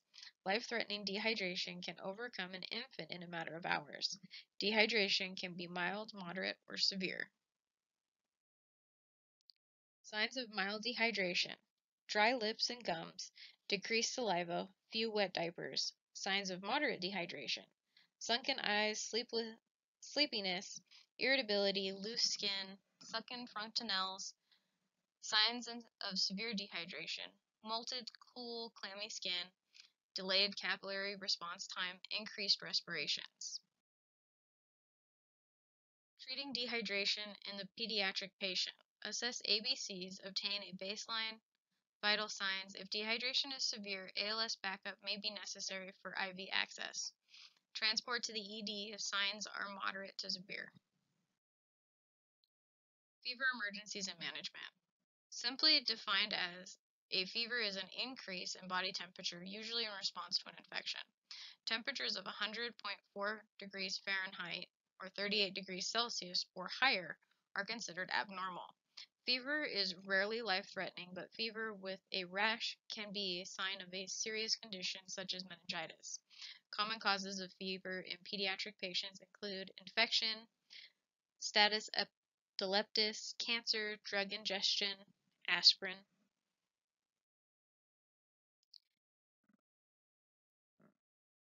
Arthritis. Symptoms: systematic lung erythematous rash across the nose, high environmental temperature. Fever is a result of an internal body mechanism in which heat generation is increased and heat loss is decreased. An accurate body temperature is an important vital sign for pediatric patients. A rectal temperature is the most accurate for infants to toddlers. Older children will be able to follow directions by placing the thermometer under the tongue or arm. Depending on the source of infection, the pediatric patient may present with signs of respiratory distress, shock, a stiff neck, a rash, skin that is hot to the touch, flushed cheeks, seizures, and in infants bulging fontanelles. Assess the patient for other signs and symptoms such as nausea, vomiting, diarrhea, decreased feelings, and headache. Provide rapid transport and manage the patient's ABCs. Follow standard precautions if you suspect the patient may have a communicable disease. Febrile seizures. Febrile seizures are common in children between ages of 6 months to 6 years. Most pediatric seizures are the result of fever alone, which is why they are called febrile seizures. Typically occur on the first day of a febrile illness, characterized by generalized tonic-clonic seizure activity, lasts fewer than 15 minutes with little or no postictal state, may be a sign of more serious problems such as meningitis. Assess ABCs, provide cooling measures with tepid water, and provide prompt transport. All patients with febrile seizures need to be seen in a hospital setting. Drowning emergencies and management. In drowning emergencies, you must always take steps to ensure your own safety. Drowning is the second most common cause of unintentional death among children aged 1 to 4 years in the United States. Children often fall into swimming pools and lakes but many drown in bathtubs and even puddles or buckets of water. Older adolescents drown when swimming or boating. Alcohol is frequently a factor. Principal condition that results from drowning is lack of oxygen. Even a few minutes without oxygen affects the heart, lungs, and brain, causes life-threatening problems such as cardiac arrest, respiratory failure, and coma. Submersion in icy water can lead to hypothermia. Most people in this situation die. Diving into water increases the risk of neck and spinal cord injuries. Signs and symptoms will vary based on type and length of submersion. A pediatric patient may present with coughing, choking, airway obstruction, difficulty breathing, AMS, seizure activity, unresponsiveness, fast, slow, or no pulse, pale, cyanotic skin, and abdominal distension. Management of a drowning emergency. Assess the ABCs, contact ALS crew to intervene if needed, administer 100% oxygen via non-rebreather mask, or BVM if assisted ventilations are required. Be prepared to suction, as these patients often vomit. If trauma is suspected, apply a cervical collar and place the patient on a long board. Pad all open spaces under the pediatric patient before securing the patient onto the board. Perform CPR on the unresponsive patient in cardiopulmonary arrest. Pediatric trauma emergencies and management. Unintentional injuries are the #1 killer of children in the United States. Quality of cares in the first few minutes after a child has been injured can have an enormous impact on that child's chances for a complete recovery. The muscles and bones of children continue to grow well into adolescence. For this reason, coupled with the risk-taking approach to activities, adolescents are prone to fractures of the extremities. A fracture of the femur is rare in a pediatric patient, but when it does occur, it is a source of major blood loss. Older children and adolescents are prone to long bone fractures, femur and humerus, because they tend to take more risks during physical activities. Physical differences. Children are smaller than adults, and therefore the location of their injuries may differ from that of an adult for the same type of crash. Children's bones and soft tissues are less well developed than those of an adult, and therefore the force of an injury affects these structures differently. Because of a child's head is proportionally larger than an adult's, it exerts greater stress on the neck and structures during a deceleration injury. Psychologic differences. Children are often injured because of their undeveloped judgment and their lack of experience. Always assume the child has a serious head or neck injury. Injury patterns. It is important for the EMT to understand the special physical and psychologic characteristics of children and what makes them more likely to have certain kinds of injuries. Vehicle collisions. Children playing or riding a bike can dart out in front of motor vehicles without looking. The area of greatest injury varies depending on the size of the child and the height of the bumper at the time of impact. Children involved in these types of injuries typically sustain high-energy injuries to the head, spine, abdomen, pelvis, or legs. Sport activities. Children, especially those who are older or adolescents, are often injured in organized sports activities. Head and neck injuries can occur after high-speed collisions in a contact sport such as football, wrestling, ice hockey, field hockey, soccer, or lacrosse. Remember to immobilize the cervical spine when caring for children with sport-related injuries. Be familiar with your local protocols for helmet removal. Injuries to specific body systems.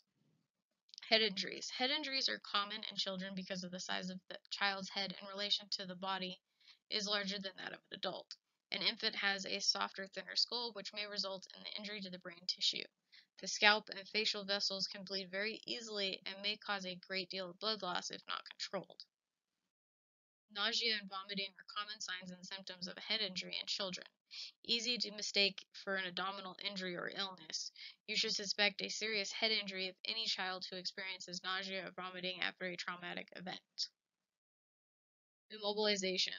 Spinal mobilization is necessary for all children who have possible head or spine injuries after a traumatic event. See Skill Drill 34-5. Immobilization can be difficult because of the child's proportions. Young children require padding under the torso to maintain a neutral position. See skill drill 34-6 for steps to immobilize pediatric patient in a car seat. At around 8 to 10 years of age, children no longer require padding underneath the torso. They can line supine on the blackboard. Padding will be required along the sides of a child so the child can properly secure to an adult-sized backboard. Chest injuries, usually the result of blunt rather than penetrating trauma. Chest wall flexibility in children can produce a flail chest. Keep this in mind as you assess a child who has sustained high-energy blunt trauma to the chest. Even though there may be no external sign of injury, there may be injuries within the chest. Pediatric patients are managed in the same manner as adults. Abdominal injuries. Abdominal injuries are common in children. Children can compensate for significant blood loss better than adults without signs and symptoms of shock developing. Children can have a serious injury without early external evidence of problems. All children with abdominal injuries should be monitored for signs and symptoms of shock, including a weak rapid pulse, cold clammy skin, decreased capillary refill, confusion, and decreased systolic blood pressure. If the patient shows signs and symptoms of shock, prevent hypothermia by keeping the patient warm with blankets. If the patient has bradycardia, ventilate and monitor during transport. The figure on this slide illustrates the impact of blood loss on the potential for developing shock. All children with abdominal injuries should be monitored closely for signs and symptoms of shock. Burns. Burns to children are generally considered more serious than burns to adults. Infants and children have more surface area relative to total body mass, which means greater fluid and heat loss. Children also do not tolerate burns as well as adults do. Children are also more likely to go into shock, develop hypothermia, and experience airway problems. The most common ways in children are burned are exposure to hot substances such as scalding water in the bathtub, hot items on the stove, exposure to caustic substances such as cleaning solvents or paint thinners. Older children are more likely to be burned by flames from fire. You should expect possible internal injuries when you see a child with burns around the mouth and face. Infection is a common problem following a burn injury in children. Burned skin cannot resist infection as effectively as normal skin can. Sterile techniques should be used in handling the skin of children with burned wounds if possible. You should consider the possibility of child abuse in any burn situation. Make sure you report any information and suspicions to the appropriate authorities. Severity of burns. Minor, partial thickness burns involve less than 10% of the body's surface. Moderate, partial thickness burns involving 10% to 20% of the body's surfaces.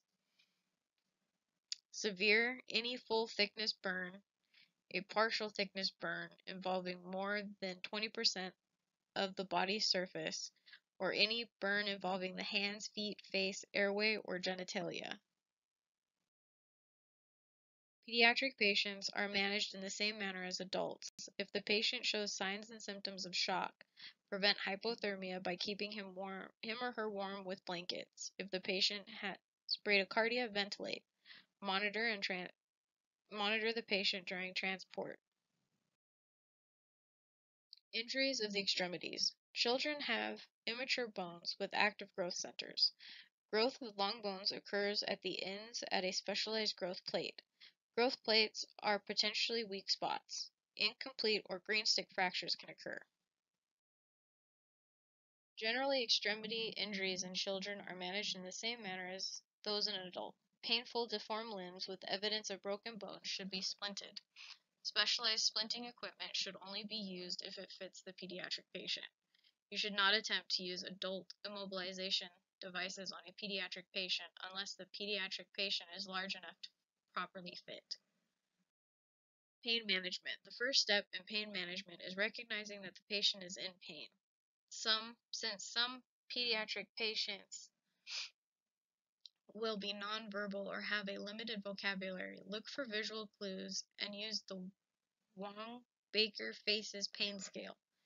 You are limited to the following pain interventions: positioning, ice packs, extremity elevation. These interventions will decrease the pain and swelling to the injury site. Additional ALS interventions may be needed. Another important tool is kindness and providing emotional support. Disaster management. The Jumpstart triage system was developed for pediatric patients, intended for patients younger than age 8 years and weighing less than 100 pounds. There are 4 triage categories in the Jumpstart system, designated by colors corresponding to different levels of urgency. Decision points include able to walk, except in infants, green tag, minor, not in need of immediate transport, presence of spontaneous breathing with peripheral pulse, and appropriately responsive to painful stimuli. Yellow tag is delayed treatment.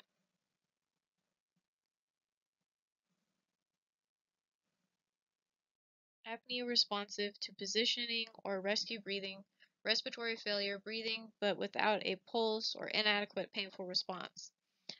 Red tag immediate response. Apneic and without a pulse or apneic and unresponsive to rescue breathing. Black tag considered deceased or expected deceased. The figure on this illustration slide shows the illustration of the Jumpstart triage system. Child abuse and neglect. Child abuse means any improper or excessive action that injures or otherwise harms a child or infant. Includes physical abuse, sexual abuse, neglect, or emotional abuse. Over 500,000 children are victims of child abuse annually. Many of these children suffer life-threatening injuries and some die. If suspected child abuse is not reported, the abuse is likely to happen again, perhaps causing permanent injury or even death. Must be aware of signs of child abuse and neglect. It is your responsibility to report to law enforcement or child protection agencies. Signs of abuse. As an EMT, you will be called to homes because of reported injury to a child. Child abuse occurs in every society economic status, so you must be aware of the patient's surroundings and document your findings objectively. You may be called to testify in abuse cases. It is essential to record all findings, including any statements made by caregivers or others on the scene. Ask yourself the following questions. Is the injury typical for the developmental level of the child? Is the MOI reported consistent with the injury? Is the parent or caregiver behaving appropriately? Is there evidence of drinking or drug use at the scene? Was there a delay in seeking care for the child? Is there a good relationship between the caregiver and the child? Does the child have multiple injuries at different stages of healing? Does the child have any unusual marks or bruises that may have been caused by cigarettes, grids, or branding injuries? Does the child have several types of injuries? Does the child have any burns on the hands or feet that involve a glove distribution? Is there any unexplained decreased level of consciousness? Is the child clean and appropriate weight for his or her age? Is there any rectal or vaginal bleeding? What does the home look like? Clean or dirty? Is it warm or cold? Is there food? The mnemonic child abuse may help you remember the points to look for. Bruises. Observe the color and location of any bruises. New bruises are pink or red. Over time, bruises turn blue, then green, then yellow-brown, and fade. Note the location of bruises. Bruises to the back, buttocks, or face are suspicious and are usually inflicted by a person. Burns. Burns to the penis, testicle, vagina, or buttocks are usually inflicted by someone else. Burns that encircle a hand or foot or look like a glove are usually inflicted by someone else. You should suspect abuse if the child has cigarette burns or a grid pattern burn. Fractures. Fractures of the humerus or femur do not normally occur without major trauma. Falls from a bed are not usually associated with fractures. You should maintain some index of suspicion if an infant or young child sustains a femur fracture. A complete fracture of the bone in a pediatric patient indicates that the child was exposed to a great deal of traumatic force. Shaken baby syndrome. Infants may sustain life-threatening head trauma by being shaken or struck in the head. This life-threatening condition is called shaken baby syndrome. There is bleeding within the head and damage to the cervical spine as a result of intentional forceful shaking. The infant will be found unconscious, often without evidence of external trauma. The infant may appear to be in cardiopulmonary arrest. Shaking tears blood vessels in the brain, resulting in bleeding around the brain. The pressure from the blood results in increased cranial pressure, leading to coma and death. Neglect. Neglect is refusal or failure on the part of a caregiver to provide life necessities. Examples are water, clothing, shelter, personal hygiene, medicine, comfort, and personal safety. Children who are neglected are often dirty, too thin, or appear developmentally delayed because of the lack of stimulation. You may observe such children when you are making calls for unrelated problems.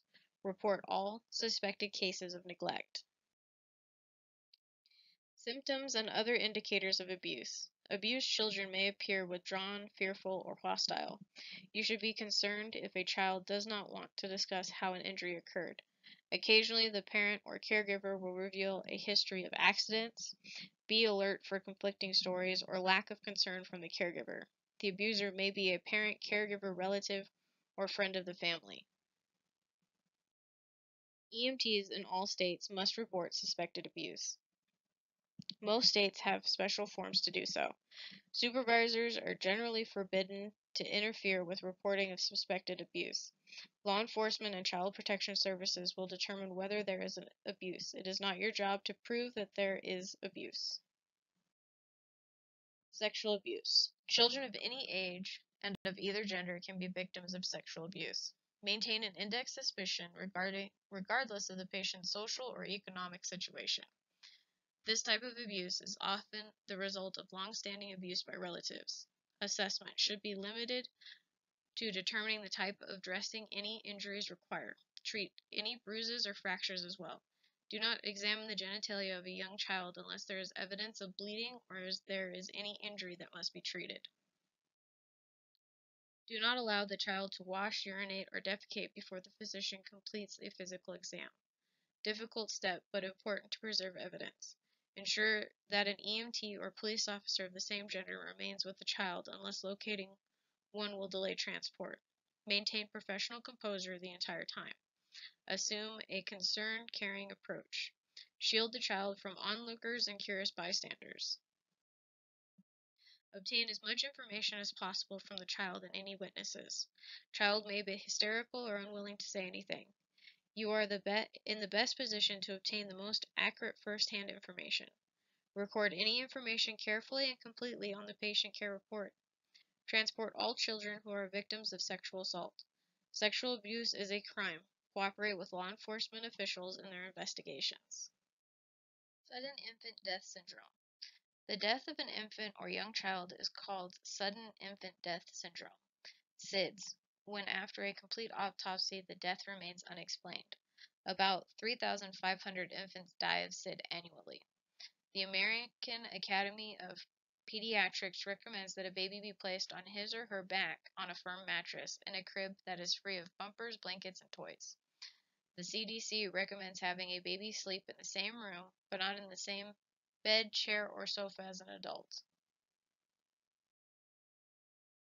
Although it is impossible to predict SIDS, risk factors include mother younger than age 20 years, mother smoked during pregnancy, low birth weight. Death as a result of SIDS can occur at any time of day. You will face with three tasks: assessment of the scene, assessment and management of the patient, and communication and support of the family. Patient assessment and management. An infant who has been a victim of SIDS will be pale or blue, not breathing, and unresponsive. Other causes for such a condition include the following: overwhelming infection, child abuse, airway obstruction from a foreign object or result of infection, meningitis, accidental or intentional poisoning, hypoglycemia, low blood glucose level, congenital metabolic defects. Begin with the assessment of the ABCs. Provide interventions as necessary. Depending on how much time has passed, the patient may show signs of postmortem changes, including stiffening of the body, called rigor mortis, dependent lividity, which is the pooling of blood in the lower parts of the body, or those that are in contact with the floor or bed. If the child shows these signs, call medical control. In some EMS systems, a victim of SIDS may be declared dead on the scene. Deciding whether to start CPR on the child with rigor mortis or dependent lividity can be very difficult. Family members may consider anything less to be withholding critical care. The best situation may be to begin CPR and transport the child and the family to the nearest ED. If there is no signs of postmortem changes, begin CPR immediately. As you assess the patient, pay special attention to any marks or bruises on the child before performing any procedures. Note any intervention that was done before your revival. Scene assessment. Carefully inspect the environment, noting the condition of the scene where the infant was found. Your assessment of the scene should be concentrated on the following: signs of illness, including medications, humidifiers, or thermometers, the general condition of the house, signs of poor hygiene, family interaction. Do not allow yourself to be judgmental about family interactions at this time. Do note and report any behavior that is clearly not within the acceptable range, such as physical or verbal abuse. The site where the infant was discovered. Note all items in the infant's crib or bed, including all pillows, stuffed animals, toys, and small objects. Communication and support of the family after the death of a child. The sudden death of an infant is a devastating event for a family. It also tends to invoke strong emotional responses among health caregivers. Part of your job at this point is to allow the family to express their grief. In addition to any medical treatment the child may require, you must be prepared to offer the family a high level of empathy and understanding. The family may want you to initiate resuscitation efforts, which may or may not conflict with your EMS protocols. Always introduce yourself to the child's parents or caregivers and ask about the child's date of birth and medical history. Do not, in any case, speculate on the cause of the child's death.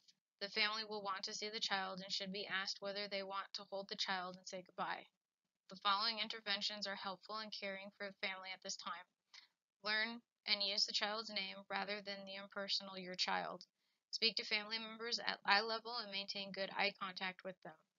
Use the word dead or died while informing the family of the child's death. Emphasis such as passed away or gone are ineffective. Acknowledge the family's feelings. I know this is devastating for you, but never say, I know how you feel. Even if you have experienced a similar event, the statement will anger many people. Offer to call other family members or clergy if the family wishes. Keep any instructions short, simple, and basic. Emotional distress may limit their ability to process information. Ask each adult family member individually whether he or she wants to hold the child. Wrap the dead child in a blanket as you would if he or she was alive. Stay with the family members while they hold the child. Ask them not to remove tubes or any other equipment that was used in an attempt to resuscitation. Each individual and each culture expresses grief in a different way. Some will require intervention. Most caregivers feel directly responsible for the death of a child. This does not mean they are actually responsible. Although you should keep the possibility of neglect or abuse in mind, your role is not of the investigator. Further inquiry is the responsibility of law enforcement. Some EMS systems arrange for home visits after a child's death so that EMS providers and family members can come to some sort of closure. You need special training for such visits. A child's death can be very stressful. Take time before going back to the job. Talk to other EMS colleagues. Be alert for signs of post-traumatic stress in yourself and others. nightmares, restlessness, difficulty sleeping, lack of appetite. Consider the need for professional help if these signs occur. Apparent life-threatening event. Infants who are not breathing and are cyanotic and unresponsive when found sometimes resume breathing and color with stimulation. These children have what's called as an apparent life-threatening event, ALTE, called a near-miss SIDS in the past. A classic ALTE is characterized by a distinct change in muscle tone, choking, or gagging. After the event, the child may appear healthy and show no signs of illness or distress. You must complete a careful assessment and provide rapid transport to the ED. Pay strict attention to airway management. Assess the infant's history and environment. Allow the caregivers to ride in the back of the ambulance. Physicians will have to determine the cause. Okay, class. Let's go over some review questions. Review question 1. How does the pediatric anatomy differ from the adult anatomy? A.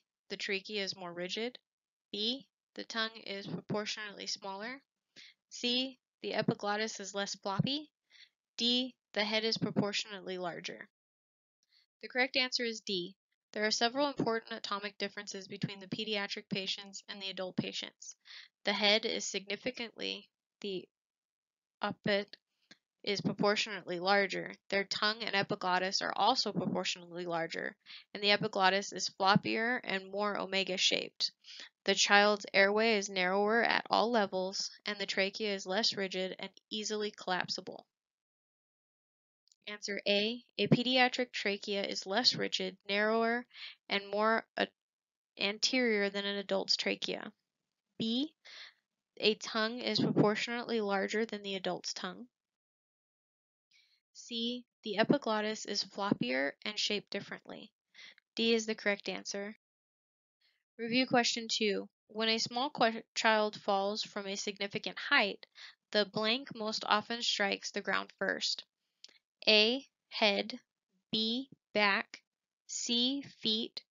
D. Side. The correct answer is A. Compared to adults, pediatric patients have proportionally larger heads.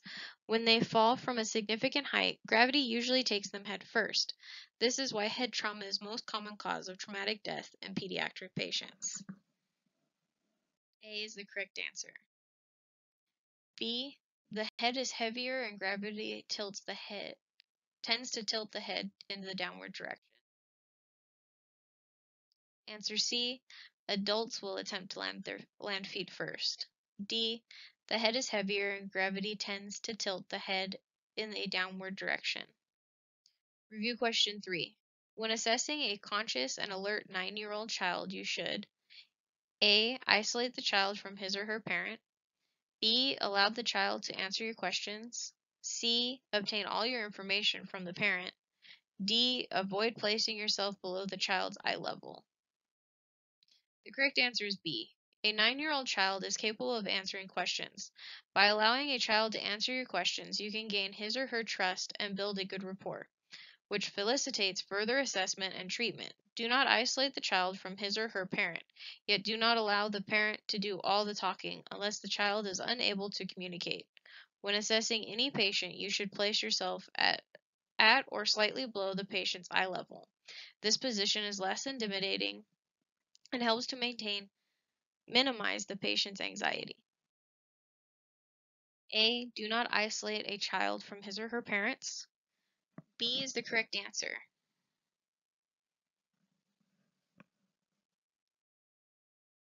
C. Some information from the parents is useful, but allow the child to speak. D. Never tower over a child. Instead, maintain yourself at or below eye level. Review question 4. The purpose of a shunt is to A. Minimize pressure within the skull. B. Reroute blood away from the lungs. C. Instill food directly into the stomach. D. Drain excess fluid from the peritoneum. The correct answer is B. A. A ventricle peritional VP shunt, simply called a shunt, is a tube that extends from the ventricles cavities of the brain to the peritoneal cavity. The VB shunts are used to drain excess fluid from the brain, thus preventing increased pressure within the skull. A is the correct answer. B, the shunt is connected from the brain to the abdomen. C, the shunt drains excess cerebrospinal fluid from the brain. D, the shunt drains excess cerebrospinal fluid from the brain. Review question 5. Which of the following statements regarding febrile seizures is correct? A, febrile seizures usually indicate a serious underlying condition such as meningitis. B, most febrile seizures occur in children between the ages of 2 months and 2 years of age. C, febrile seizures are rarely associated with tonic-clonic activity but last for more than 15 minutes. D, febrile seizures usually last less than 15 minutes and often do not have a postictal phase. The correct answer is D. Febrile seizures are the most common seizures in the pediatric patients. They are common between the ages of 6 months to 6 years of age. Most patients' seizures are due to fever alone, hence the name febrile seizures.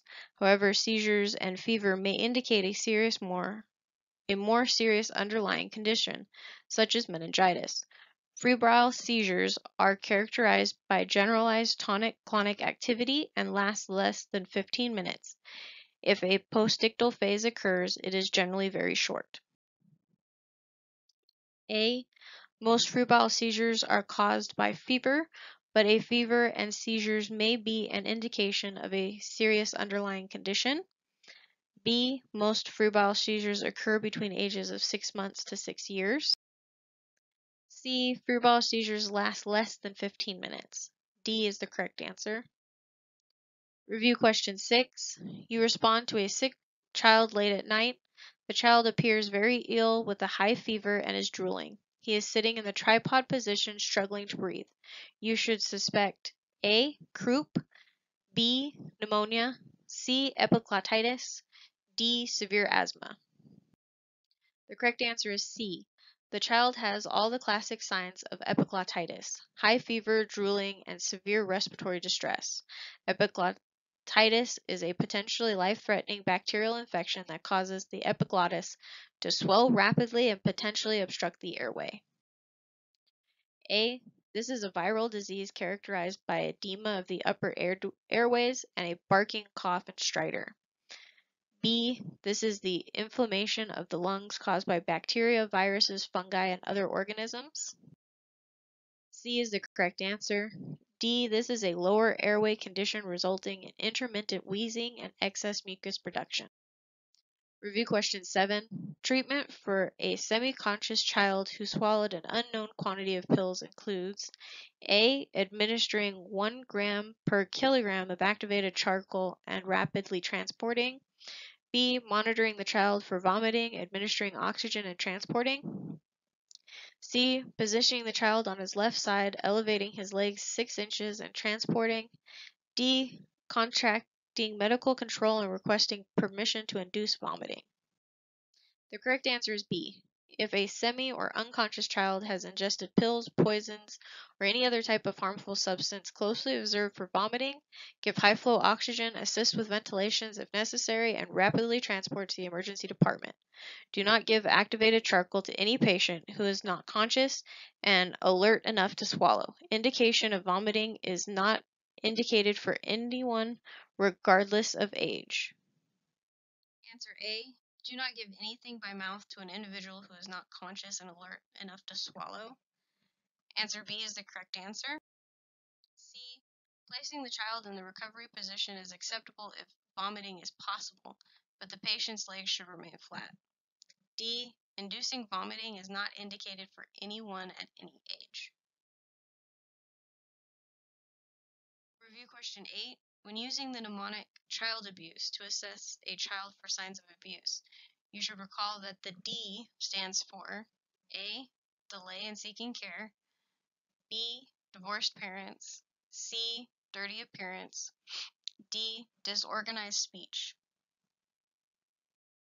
The correct answer is A. The mnemonic child abuse stands for consistency of injury with the child's development age, history inconsistent with the injury, inappropriate parental concerns, lack of supervision, delay in seeking care, effect, bruises of varying stages, unusual injury patterns, suspicious circumstances, and environmental clues. A delay in care may happen when the patient or caregiver does not want the abuse to be noted by other people. A is the correct answer. B, divorce may put the child at greater risk but does not indicate the child is being abused. C, this is something providers should be aware of. A potential for abuse exists, but this does not indicate that the child is being abused. D, this may indicate a learning disability or handicap. Review question 9. A 4-year-old girl fell from a second-story balcony and landed on her head. She is unresponsive, has slow, irregular breathing, has a large hematoma to the top of her head, and is bleeding from her nose. You should A, immediately perform a full-body scan to detect other injuries, administer high-flow oxygen, and transport at once. B, apply a pediatric-sized cervical collar, administer high-flow oxygen via pediatric non-rebreather mask, and prepare for immediate transport. C, manually stabilize her head, open her airway with a jaw thrust maneuver, insert an airway adjunct, and begin assisting her ventilations with a bag valve mask. Suction her airway for up to 10 seconds, insert a naropharyngeal airway, apply a pediatric-sized cervical collar, and administer oxygen via a pediatric non-rebreather mask. The correct answer is C. This child has a severe head injury and is not breathing adequately. You must manually stabilize her head to protect her spine. Open her airway with a jaw thrust maneuver, suction her airway if needed, insert an oropharyngeal airway, and assist her ventilations with a bag valve mask. The full body scan is performed after you have performed a primary assessment to detect any correct any life threats. The naropharyngeal airway is contraindicated for this child. She has a head injury and is bleeding from her nose. A full body scan is performed after the primary assessment. B, assisted ventilations must be started on the patient with slow, irregular respirations. C is the correct answer. D, a nasopharyngeal airway is contraindicated with potential facial injuries. Ventilations need to be maintained with a bag valve mask. Review question 10. The AVPU scale is used to monitor a patient's level of consciousness. What does the P stand for? A, pallor, B, pediatric, C, painful, or D, pale? The correct answer is C. The P in the AVPU scale stands for painful. If the patient is responsive to pain, they should withdraw from it. A, pallor means that the skin is pale. This has nothing to do with the level of consciousness. B, the same AVPU scale is used for adults and pediatrics. C is the correct answer. D, the patient's positioning may provide clues to the patient's condition, but it is not part of the AVPU scale. Okay, class, this concludes the lecture on Chapter 34, Pediatrics. If you have any questions or concerns, please contact your instructor, and I'll see you in the next chapter.